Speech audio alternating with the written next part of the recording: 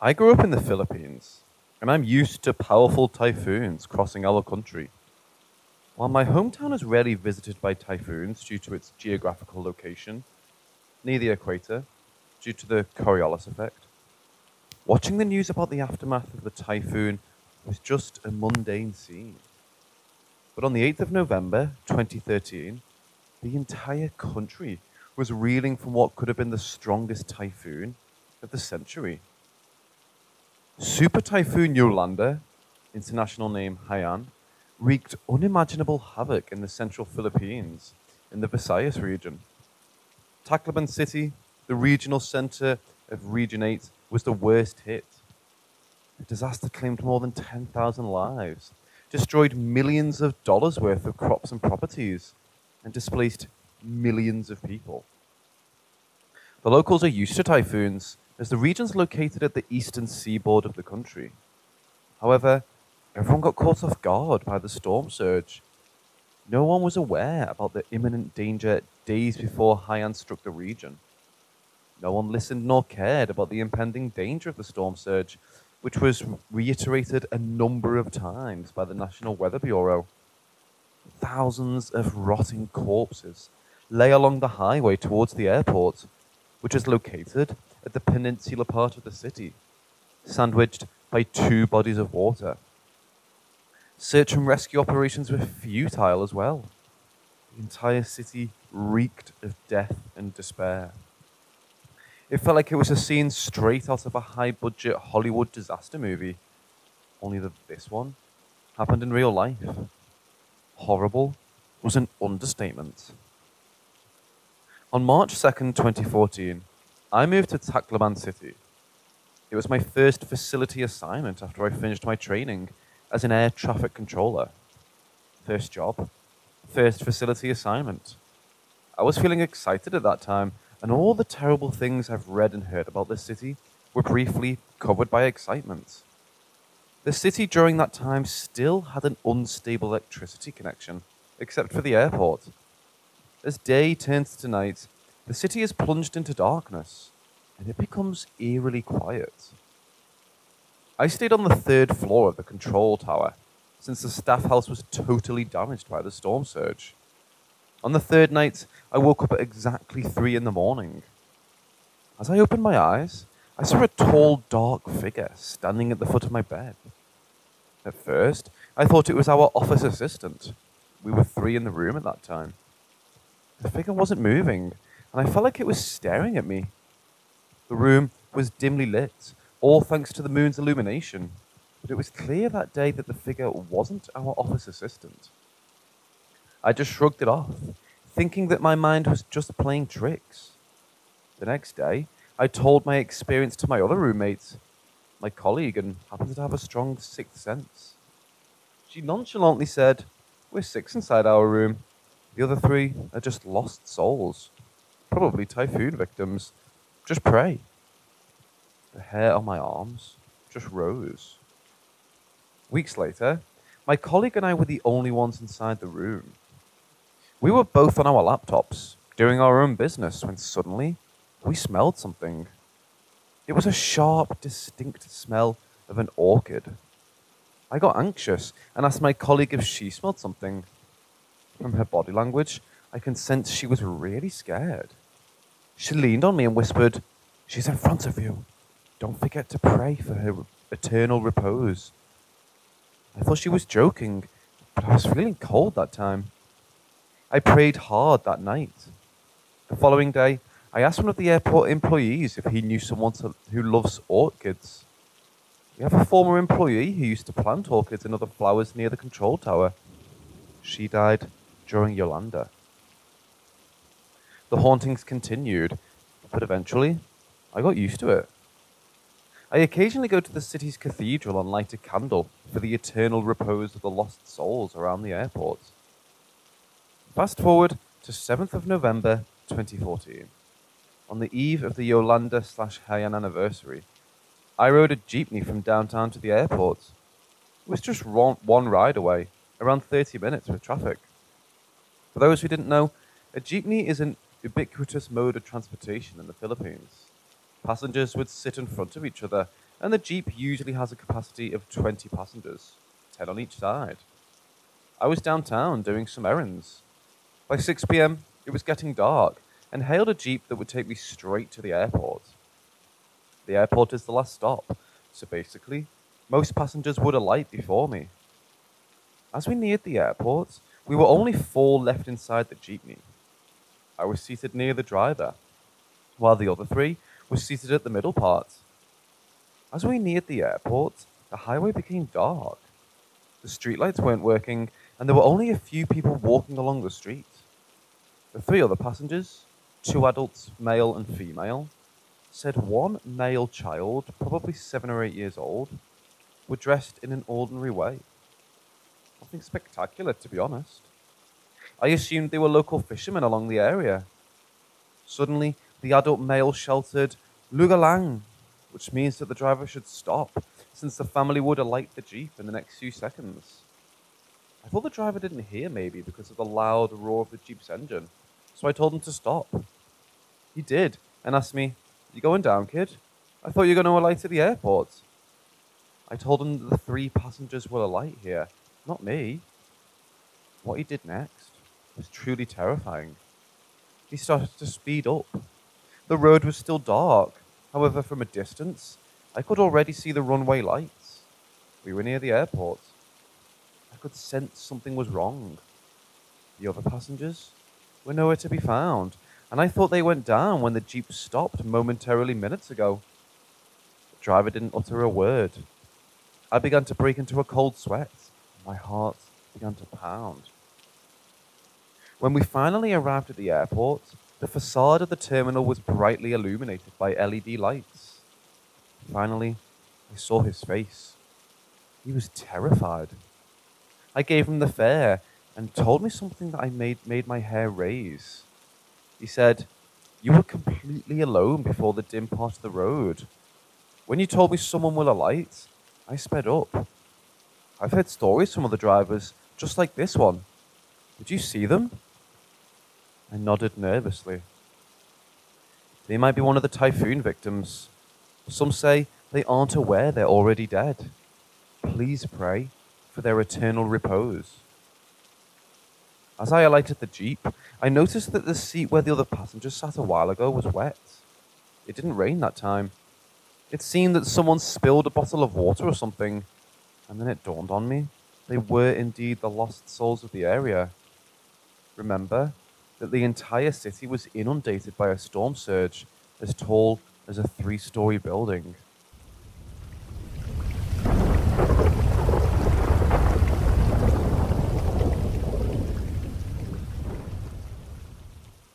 Despite having a comfy flight from Manila to Sydney, I still felt tired.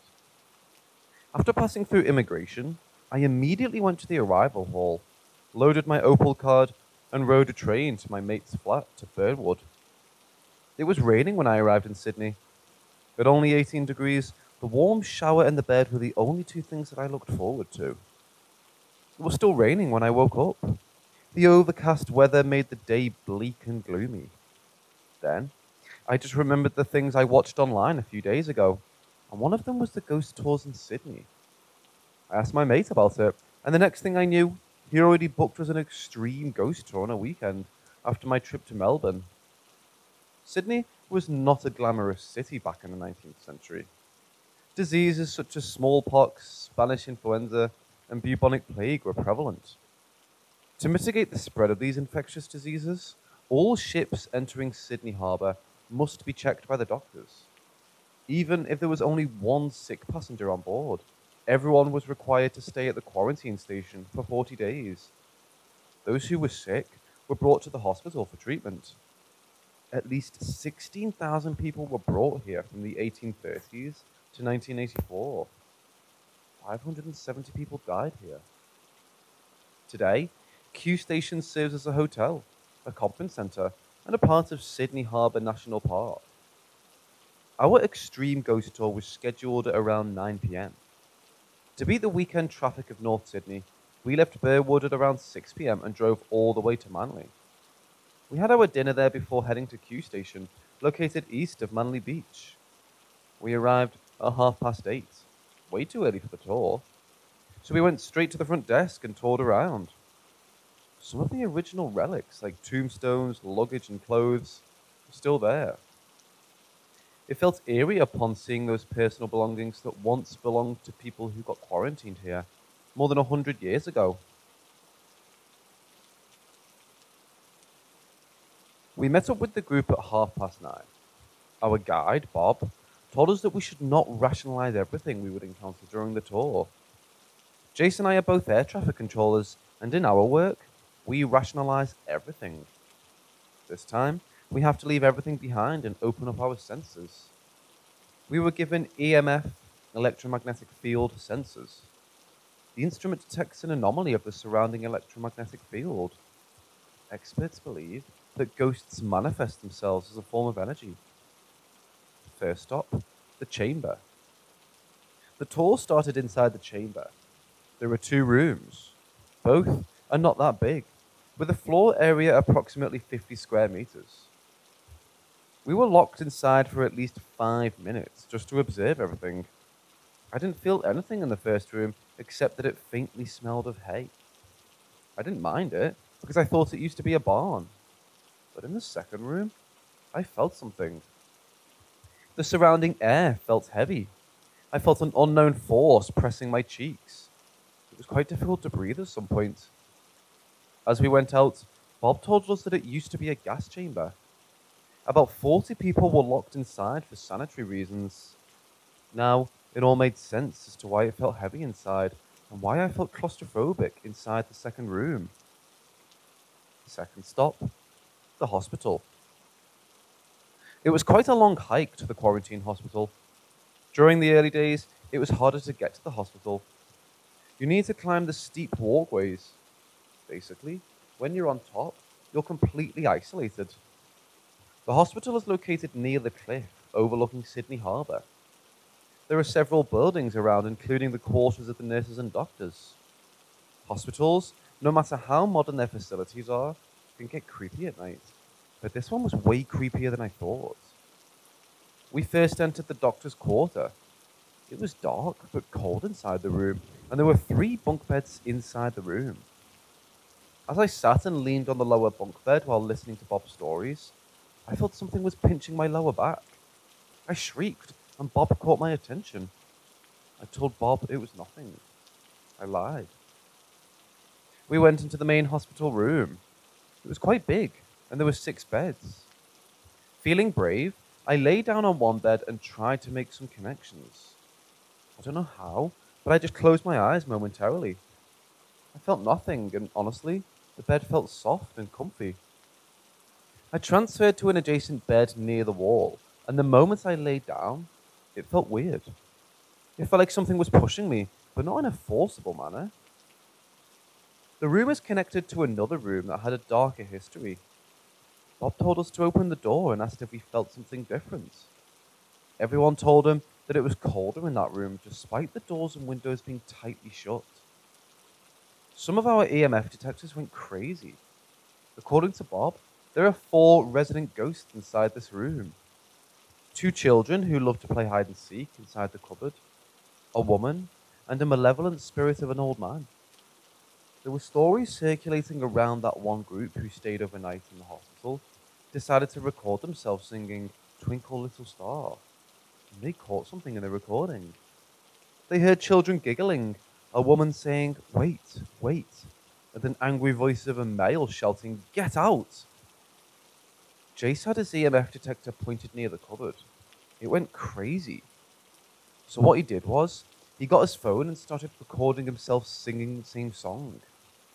Actually, we were all at the center of the room, and we didn't hear him singing. After we went out, we played back his recording. Believe it or not, he caught something on the recording. There weren't disembodied voices from the children or from the woman, but in the middle of the singing, someone was shouting in the background, "Fuck you! Your singing stinks, I believe." Shit got real. The third stop, the gravedigger's house. The gravedigger's house is one of the most haunted parts of the complex. It's so haunted that Bob won't dig deeper into its bloody history. It used to be the house of the gravedigger and a doctor. Just a few steps from the house is the third-class cabin. During that time, there were reports of missing girls and children. Eyewitness reports claim they saw some kids and girls entering the gravedigger's house. More so, the doctor was so attached to the girls, especially the young ones. The house is a bungalow.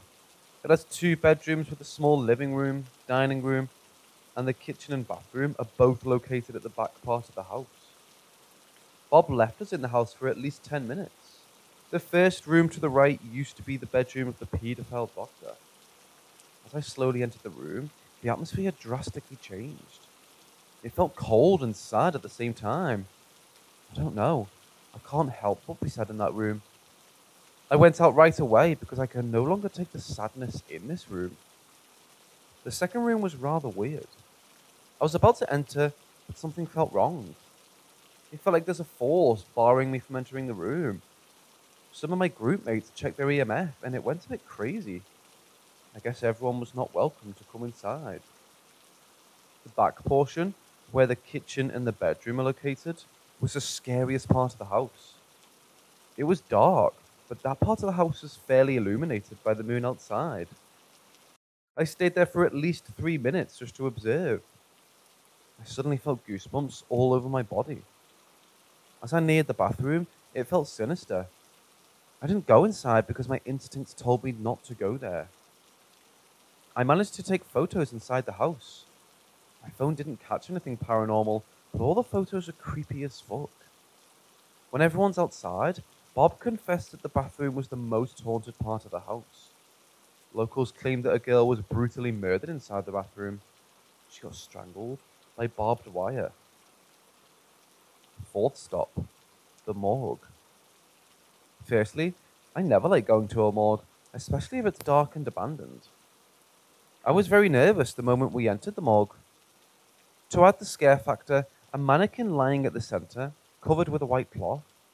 I know it's staged, but it still crept the hell out of me.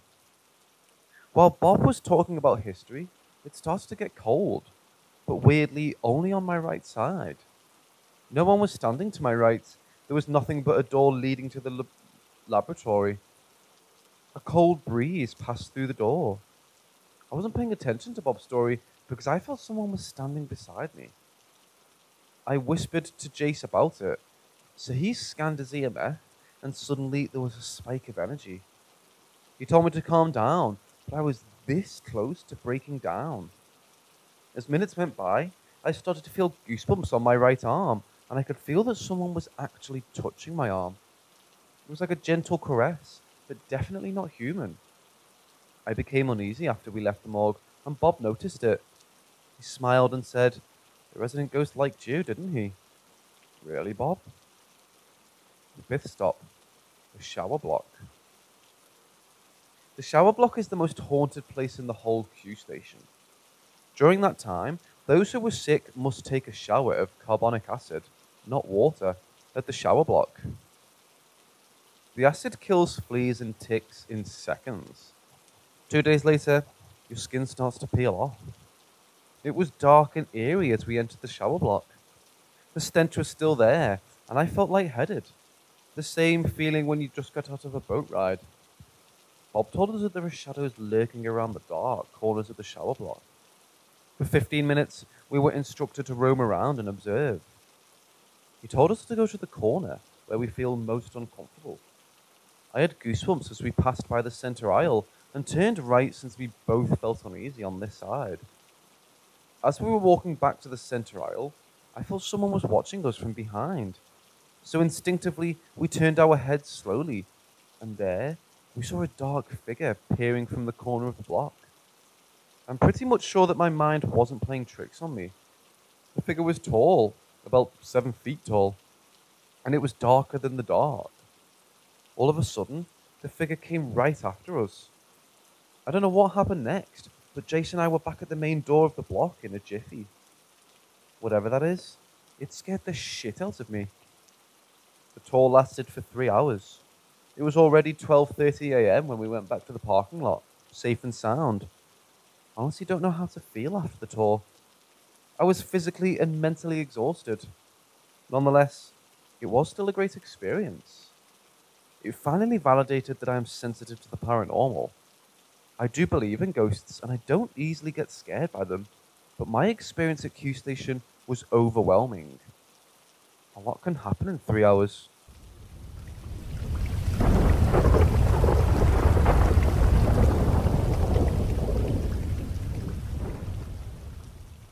I've always had some occasional paranormal experiences pop up throughout my life. The only one I remember clearly enough to explain well is after my grandmother had passed away. I would feel her presence, not following me around or anything, but in the hallway of her house when I came to visit my grandpa. I didn't see her, but felt a presence watching me that I just knew was her. It was a little scary to feel that presence, but you could just tell that it wasn't anything dangerous, so to speak. As I said, it's hard to explain for everyone, including non-believers, to understand. This experience was the same case with a pet that was very close to me after their passing. Weirdly comforting, I guess. Anyways, my father and I moved into our current house about 5 or 6 years ago. It's the same town I've always been in, but a different side, within 10 miles of the last house. When we first came here, there were a few renovations done, but the most major change was tearing a wall down to make 2 small bedrooms and 1 master bedroom. About a few weeks after we settled in, I started noticing small things. Sometimes cabinet doors would open in the kitchen, shampoo would fall down in the shower, and I even heard footsteps in the basement through my vent occasionally. In the same way I previously explained with my grandmother, it was as if you could feel a presence. One day, I was walking into my room, and as I headed down the hall, I looked over to my father's room and saw for a split second what I can only describe as a soldier in green uniform. Right where the old wall used to meet, standing there almost like an image that was of low opacity or a fog. And I could smell a cologne that was unfamiliar. It scared the shit out of me, I won't lie, but it genuinely didn't feel like a presence I should fear. He was just there. I made a habit to close my eyes or look away whenever I walked by from then on. One day, in a random conversation, my mother mentioned how she had seen the soldier standing in my dad's room when she visited before. Considering there was no previous mention from either party, you can imagine my shock. She told me she didn't want to tell me what she experienced because she figured I would be terrified and want to move. After a long conversation, she decided to announce to the spirit that we did not mind him staying here, so long as we didn't see or hear him.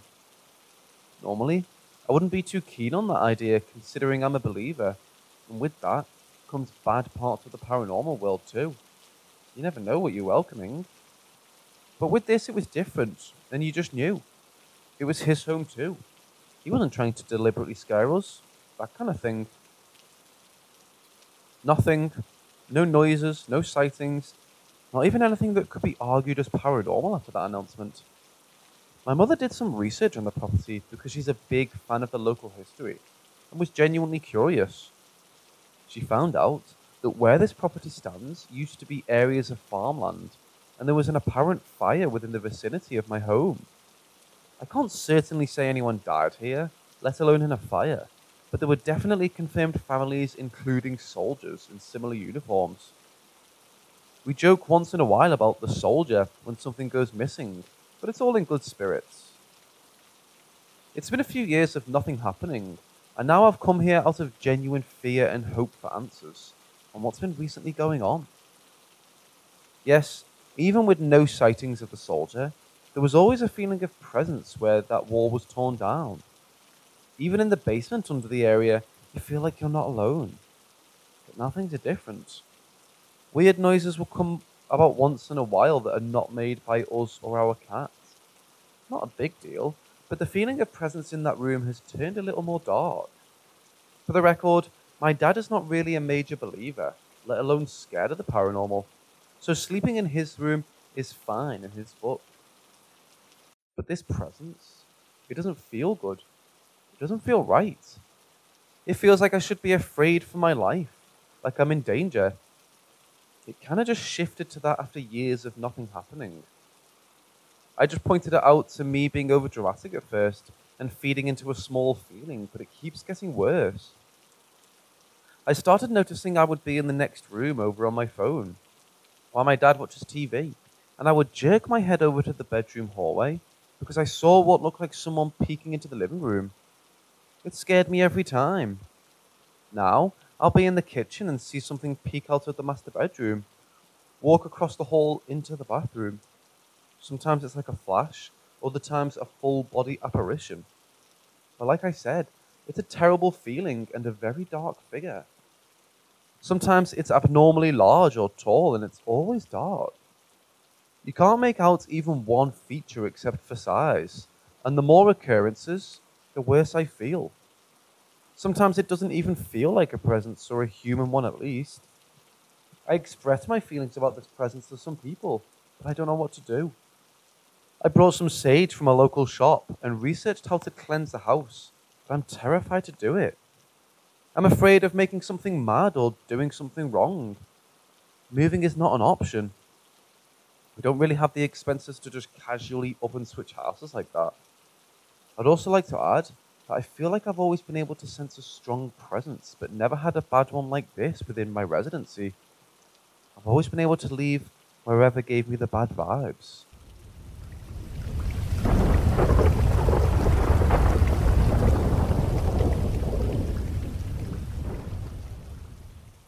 My father worked hard to buy the 200 acres of land around the four corners of Colorado. It was where he went every summer to hunt while my mother, sister, and I went on a cruise. Until I was around 6 years old and we moved there from California. The land and house were gorgeous.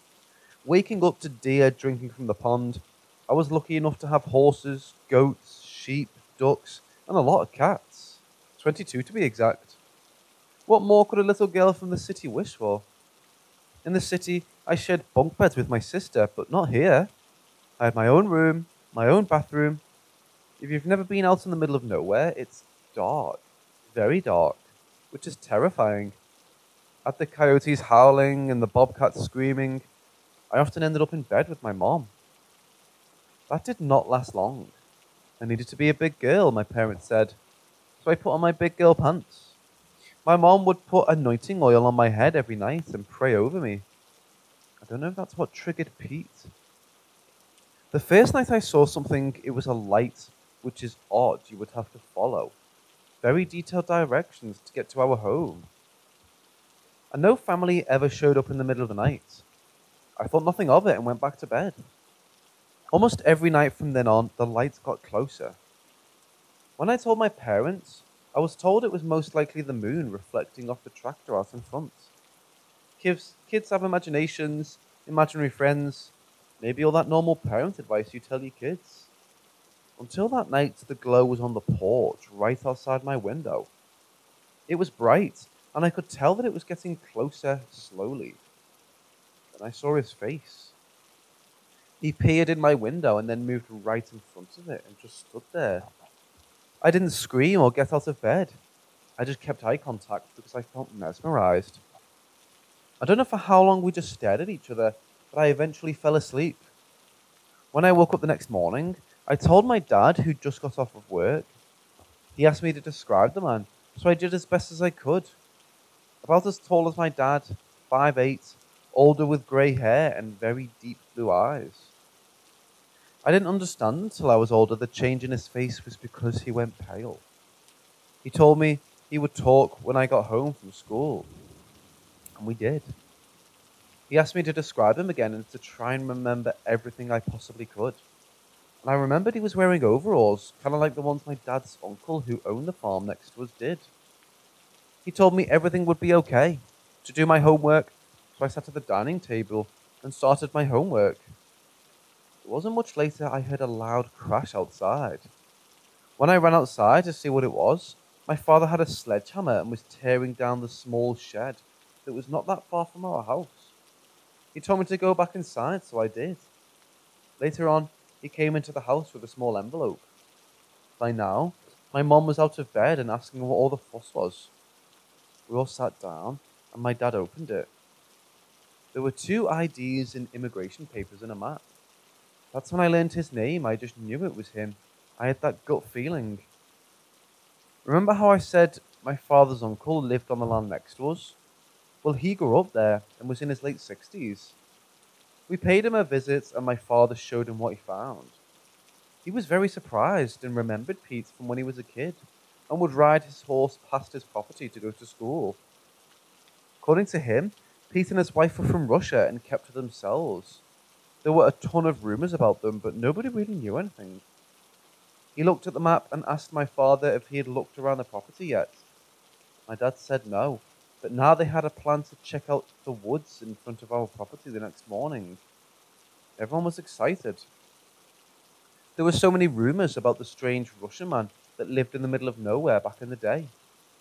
Next morning, they started digging. I wasn't allowed to help, so I just watched. Finally, after some time, they hit something in the ground. They brought it up, and it was a big chest. Now, being a Muppet Treasure Island lover, I was excited, until they opened it and screamed for me to run. I was confused, but always listened to my father and ran towards the house, and told my mom, who was very worried. We ran into the porch to see my dad and great uncle put the chest in the back of his truck and speed off. Those couple hours were hell for both of us. When my father finally made it home, he told us it was dynamite. They disposed of it, and that's when the evil starts, the weird noises, things moving around, animals going crazy for no reason. And Pete's face is always coming through the ceiling. And the nightmares, oh my god, they were horrible. Plus all the strange accidents, like the tractor starting on its own and almost running my dad over. My mom was so scared one night, she had a heart attack. I know she was a smoker and that was a factor, but she would never tell me what she saw, even as an adult. We moved back to California not long after that. I've seen him a handful of times since, peering at my window, or just standing in the corner of my room. He's never spoken. I don't know what he wants, but I'm happy I haven't seen him in years. So Pete, if you can read this, I hope you can find peace.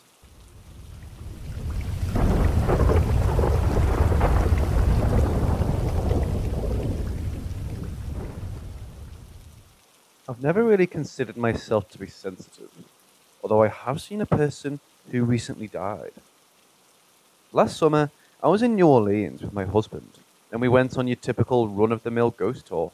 The last stop was at the Lalaurie Mansion. Suddenly, something came over me, and I couldn't face the mansion. And I had this loud voice in my head tell me, "We don't acknowledge her."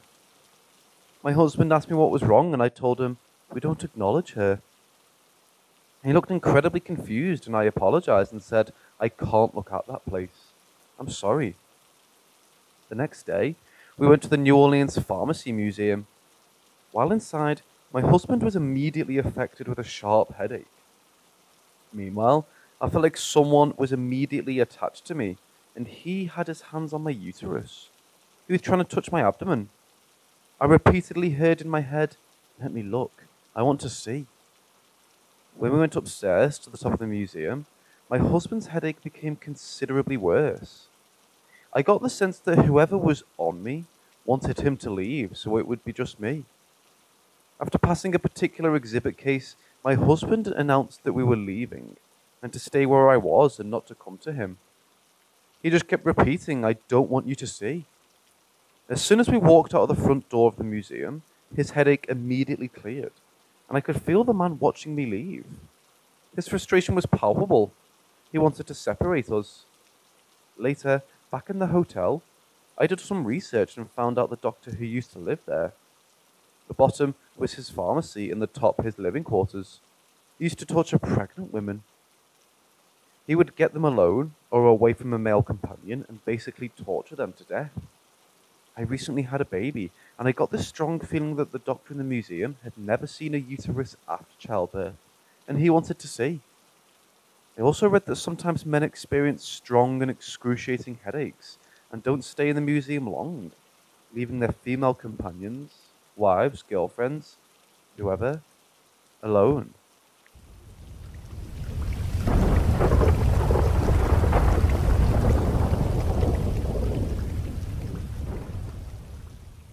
I used to walk everywhere when I was a teenager. I'm also something of an insomniac. I bounced from house to house in the dead of night with the hope of having one of my friends keep me company. It was about 2 a.m. when a friend of mine finally kicked me out of his house because he just wanted to sleep. I was nearing the halfway mark of my 6 mile walk home when I turned onto a major street and saw a man in blue jeans and a grey hoodie walking ahead of me.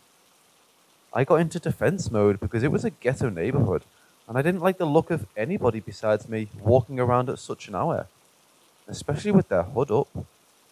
I thought that I might get jumped. We were coming to a three-way turn and I suspected that he may have had some friends waiting where the dirt road started on the left. I crossed the street to the right, the direction of my house, way early. Right through the middle of the street. When I made it to the other side, underneath a big, bright streetlight, I turned to smirk at the wannabe gangster. I thought that it was funny that I had enough street smarts to outwit him. He looked right back at me. We looked at each other for what felt like an eternity while walking away from each other. There was something wrong with his face, but I couldn't figure out what it was. All I knew was that it scared the shit out of me. I kept walking calmly and mad dogging him until he finally hit the end of the road on his side. The rock-faced side of a mountain. He disappeared into it. I walked the last few miles home fueled by adrenaline. I wasn't just ready for any gangsters or thugs to jump out at me. I wanted it. Because I was so tough and fearless. Hell yeah. I don't know how long it was that I cried that night when I got home. I cried. I talked tough in a whisper so I didn't wake up my parents, and I slowly came to terms with what I saw. It had a human body, teenager clothes, pale skin, and no eyes. There were just two deep, black, endless holes where the eyes should have been. Looking into them was like seeing the visual representation of fear. I tried to sleep that night, but all I could see when I closed my eyes was that face with no eyes. I eventually put it away in my mind, just a silly ghost story memory.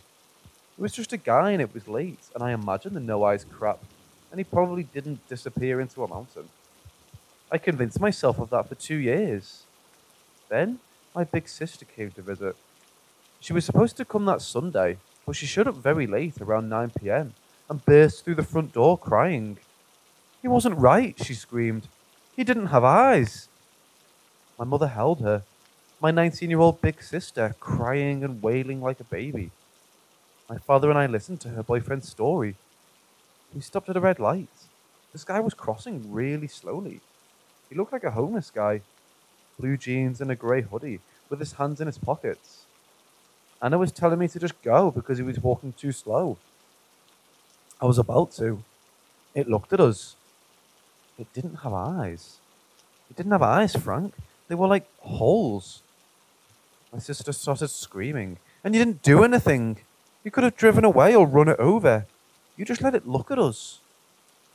My mother led my hysterical sister out of the room, and I continued to listen to Jacob explain himself to my dad. I just couldn't do anything. I froze. I felt like I tried to hit it. Something bad would happen. My father has no sympathy. He just went on and on about what he would have done. He also said that they both imagined the no eyes part. It was laid to rest for years. I was trying to quit cigarettes at 17. My parents didn't even know that I was a smoker. After weeks of begging my sister, I convinced her to take me to Walgreens for nicotine patches. We went on a day that our parents decided to go out to dinner, and she also happened to be working a second shift. Walgreens was packed at 11 p.m., and we parked in the back near the dumpster. I thought that I had caught a glimpse of it when we were pulling up, so I tried not to look around toward the roof. I failed. I looked. I said nothing for a while. My sister and I were discussing whether I should get nicotine patches or gum when I fell to the floor and started crying. I saw it. I saw that thing with no eyes. It was dressed the same, but it had one arm out. Its right hand wasn't in its pocket. It was out. Its arm was longer than its body. I can feel it looking at me right now. My sister got down to the floor with me. She ignored the security that had surrounded us. "Listen," she said. "I saw it on the roof. I didn't see the arm thing, but I saw the thing with no eyes. I'm ignoring it. Maybe it's watching us, but I'm ignoring it. You need to ignore it. I know you, and you're not a coward. If you can stand up to guys bigger than Dad, you can ignore that thing. She talked security down and bought me the gum. As we walked back to her car, I could feel it watching. Look at your feet. That's what I'm doing. I'm ignoring it, my sister said. That just told me that she could feel it too. I looked at my feet. I didn't look up at the roof when we got into the car. She took me home. Our parents still weren't there. She ordered us pizza and buffalo wings. We watched Back to the Future. I never saw the thing with no eyes again, but I still think about it. I still can't forget what it looked like.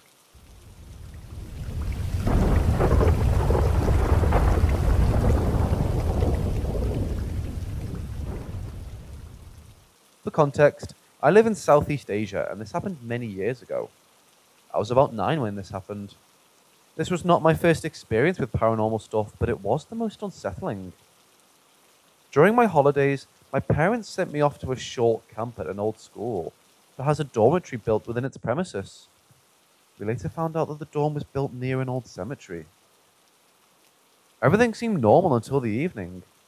I made friends with the other kids there, and unfortunately, one of the girls staying at my dorm room, 2 bunk beds, 4 kids, had to leave as her grandma was in the hospital. This left the top bunk of my bed empty. I found it hard to sleep, being anxious away from home, and was the last one awake in our room. It must have been around 2 a.m. when I started to feel really uneasy. It felt like the safety got sucked out of the room. I was laying down and facing the wall, so I turned around to see if anyone entered our room.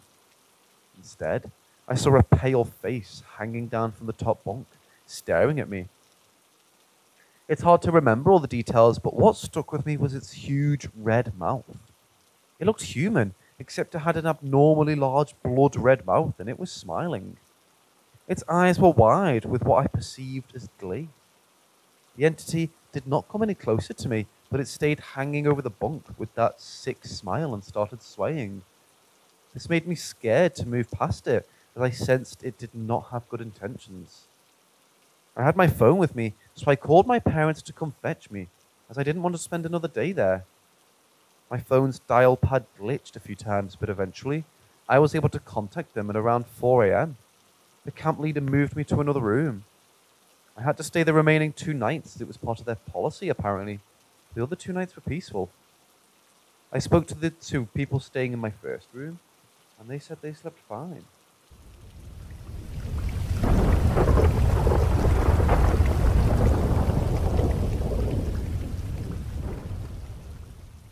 I've been going to my 2 friends who happen to be twins' house ever since I was good. It's a pretty old 2-story house with a basement. Apparently, way back when one of the kids that lived there climbed a power pole and got electrocuted and passed. Now I don't know how true that story actually is, so that little ghost story never scared me. We all used to play this game we called Murderer. It's pretty much hide and seek, but you pretend to murder the hiders when you find them, and hiders would scream when caught. I loved playing this game as a kid. At a party, when I was around 14 or 15, we were all playing again for old time's sake.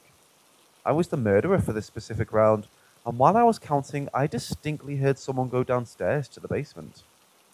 I remember thinking it was a rookie move because those stairs creaked loudly, and the spots to hide down there were pretty limited.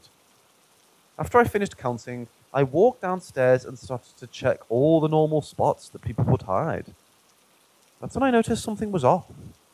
I had chills up and down my spine. It felt cold. I felt like I was being watched. I didn't want to be down there anymore and turned to head back upstairs when the lights shut off, and I heard the door to the stairs slam shut. I started screaming bloody murder and ran up the stairs and banging on the door as it got locked somehow. I was screaming as I felt something dark and sinister coming up the stairs behind me. I was screaming and crying, begging for someone to unlock the door. I heard a bunch of footsteps rushing down the stairs from the upstairs, my friends' voices on the other side, telling me to open the door. I was yelling back that someone locked me in and that I wanted out and didn't want to play anymore. I could feel the presence behind me still, and I've never felt that scared in my life.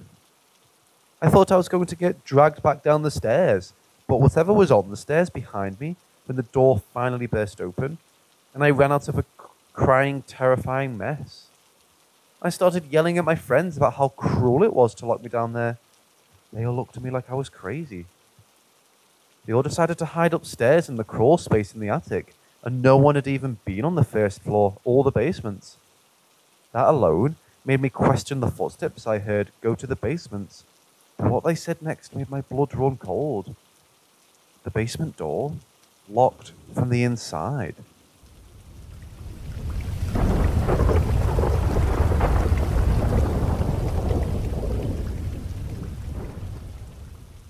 Back in 2006, I stayed the night at my girlfriend's, now wife's house.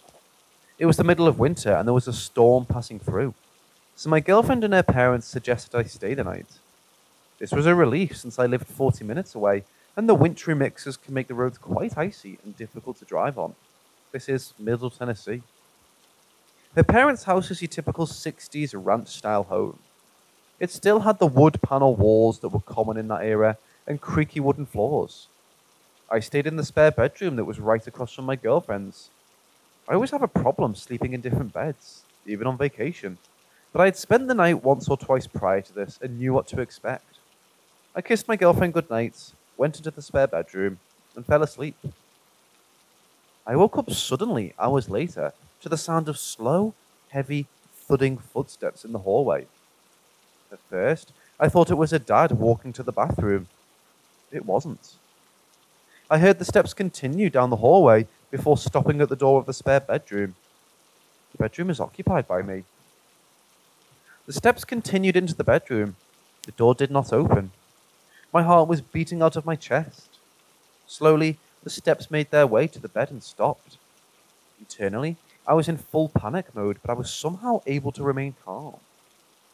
A few seconds later, I could feel it sit or lean on the bed beside me. I was facing the wall, so I really had no idea what was behind me. I managed to somehow move a little closer to the wall. It too moved closer. I quickly grabbed my cell phone and called my girlfriend. I'd already figured that whatever was behind me wasn't human, so I didn't necessarily feel physically threatened. She answered after a few rings, and I asked her to come into the room. Maybe she thought it was a midnight rendezvous. She walks into the room a few seconds later, flips on the light, and asks me what's going on. I turn around and there's nothing beside me. It takes me a minute to collect myself. I brush everything off and make up some story and tell her to go back to sleep. I take out my laptop and play some Christian music, hoping that it'll ward off any future guests. The next morning, I told her exactly what happened. She wasn't shocked. She told me stories of how she and her sister would hear typing in the middle of the night in her dad's office when they knew nobody was there. She's heard someone run up the basement steps and slam the door shut, and nobody would be there. Her aunt had a similar experience as mine with the footsteps in the hall. She got up to see if anyone was there, and the hallway was empty. To this day, I'm still a little paranoid when going over to my in-laws, especially when I have to go to the back bedrooms. A few years ago, we were living with them in between selling our house and moving to the next home. One evening, I got up in the middle of the night to use the bathroom, and I'm pretty certain I heard someone whisper outside the bathroom door. I've somewhat brushed it off, but the memories are still there. Oh, and apparently, their parents have never witnessed anything after living there for almost 30 years. Lucky them.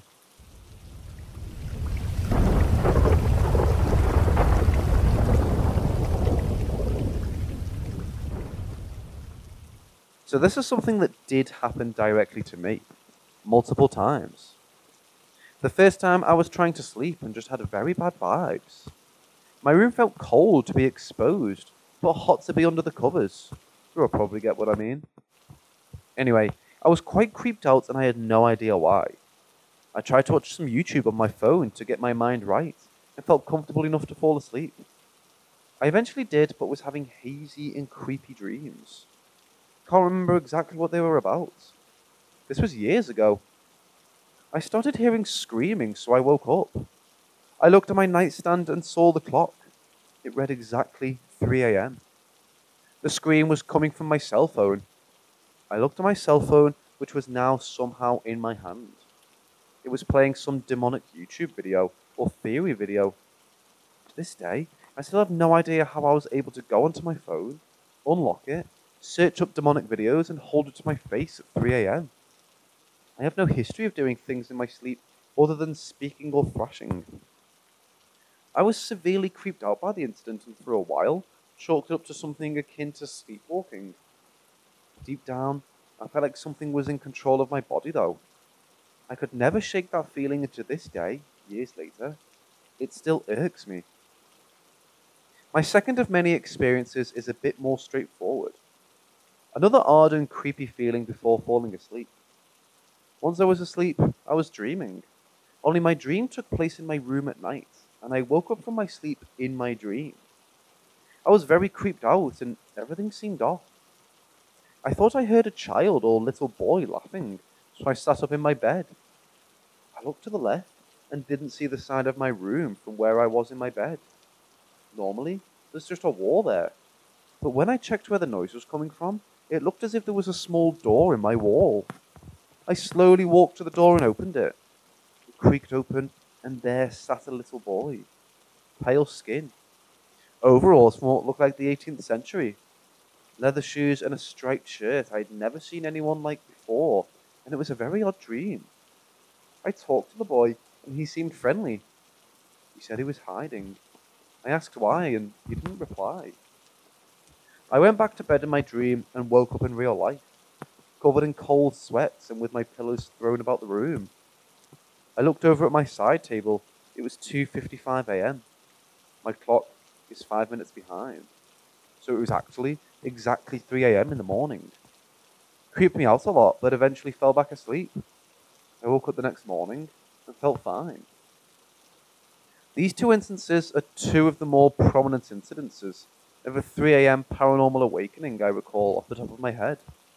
Once again, mainly chalking it up to an overactive imagination, or if it does have to do with something paranormal, likely a negative entity leeching off of the negative energies in my household. I think my father may be the reason for that.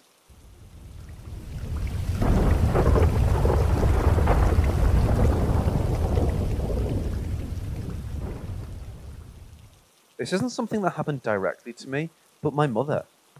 It's only happened a handful of times, but I digress. One night, several years ago, my mother was trying to get some sleep in her and my father's bedroom. It was about 12 a.m., a July evening. Most of my family was asleep except for my father and me. I couldn't sleep. My dad would often stay up late on the main floor. We stayed upstairs. The house felt awfully cold and dreary for a summer night. I just tried to sleep. I was woken up by a blood-curdling scream coming from my mom's room. I was scared, but figured my father would handle the situation. He eventually came in and she screamed again out of fear, but my father just told her to shut up and go to bed. The next morning, I asked my mother why she was screaming. She said there was a tall man standing in the doorway, too dark to make out any features. She said it looked like he was wearing a trench coat from the mid-20th century and a large hat, similar to a top hat, but with a larger brim. She said he simply stood there with a demonic presence before fading into the darkness. She said she saw this demonic figure 2 more times. She hasn't seen it since. I was skeptical of my mother's story, but every night she said she saw the figure. I had a creeped out feeling as if someone was watching. I would sometimes think I see figures in the hall, but would often dismiss these figures as my imagination.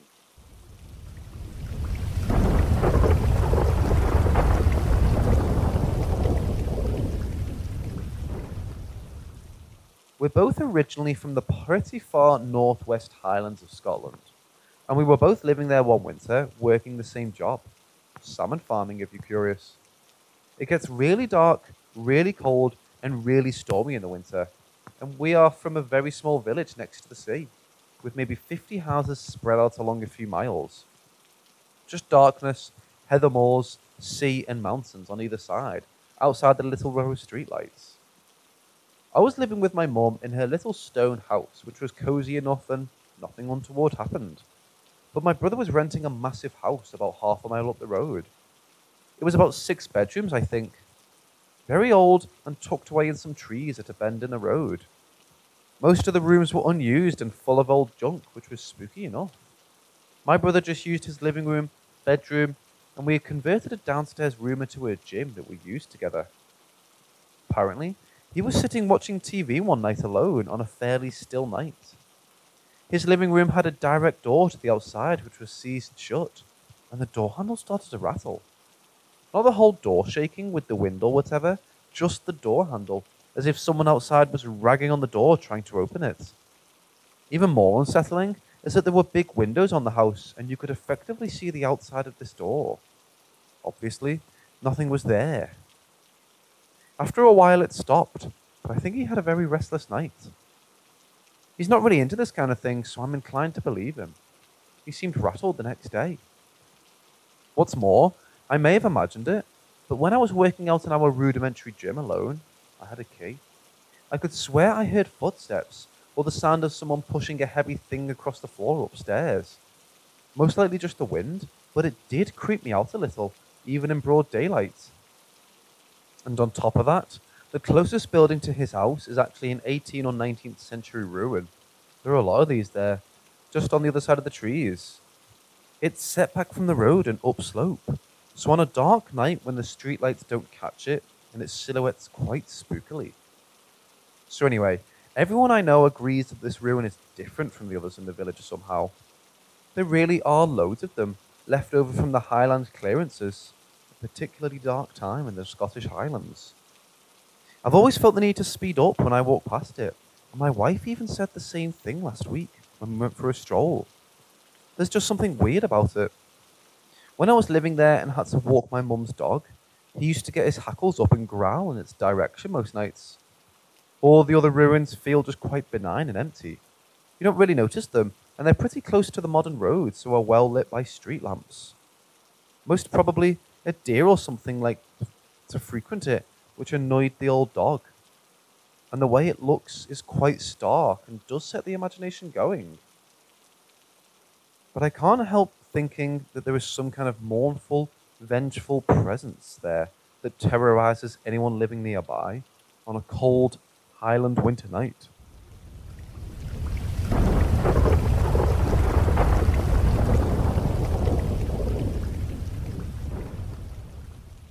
The first time I experienced anything happen to me back in 2006, when I was 15. I went to the dentist one morning. When I was done, my mom told me he would head back to our house so she could make me something to eat before dropping me off at school. I remember I was sitting at the kitchen table just talking to my mom about how school was going while she was cooking me some food. The kitchen table was right in front of the staircase that led up to the second floor, where mine and my brother's rooms were. I was sitting at the side of the table where my back would be facing the staircase. While I'm sitting there, I could feel a breeze on the back of my neck. Then out of nowhere, I could hear someone say, "What are you doing?" in a creepy voice. As I started to turn around, I could see this black figure running down the stairs towards me.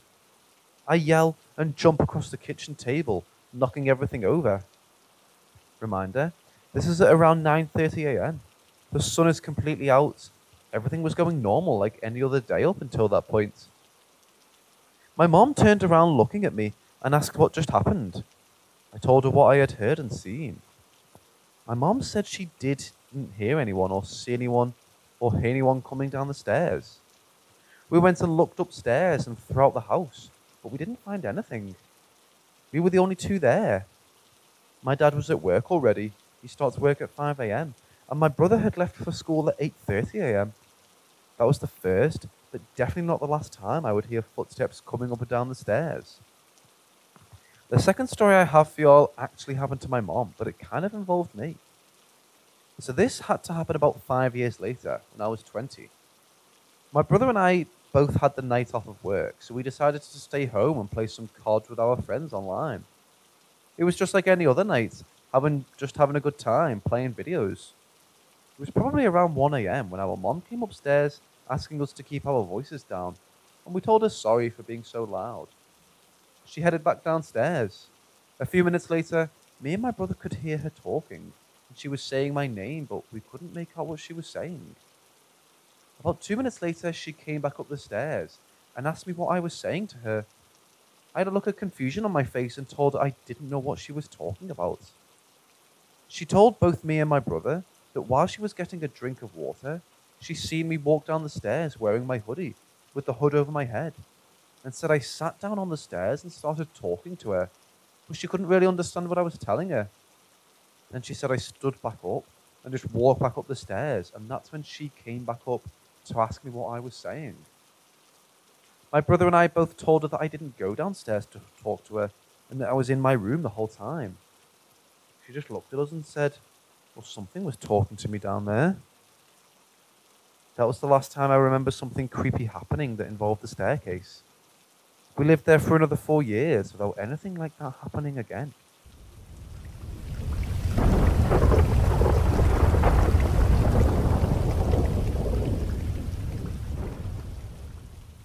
Me and my girlfriend moved into the apartment we're currently living in about a year ago to this day. The first 4 months we were there, we never saw anything strange or creepy going on.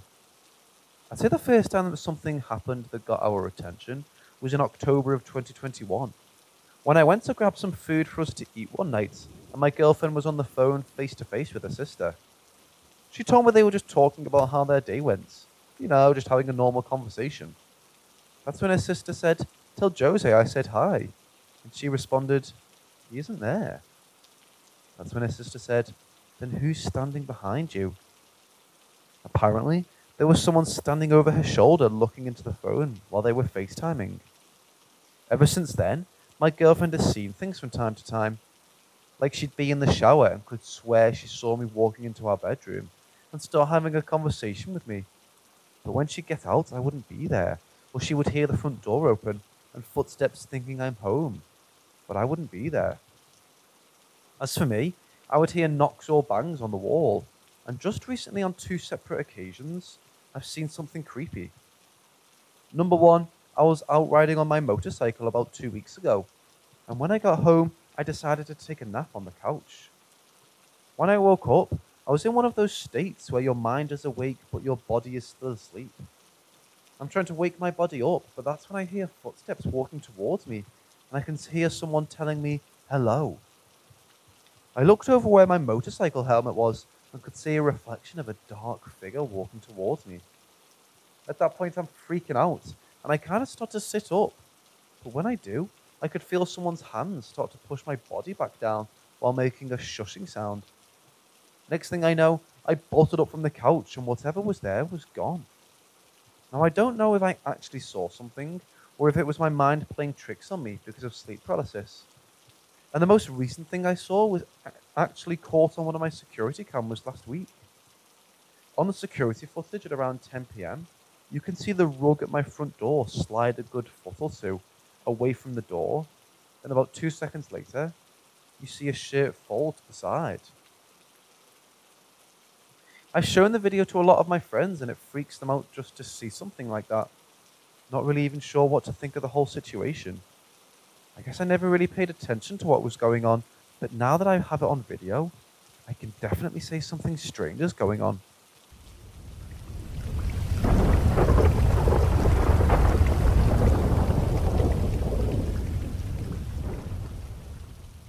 I've been gifted ever since I was 12 years old. Crazy stuff happened in the house where I used to live with my mom.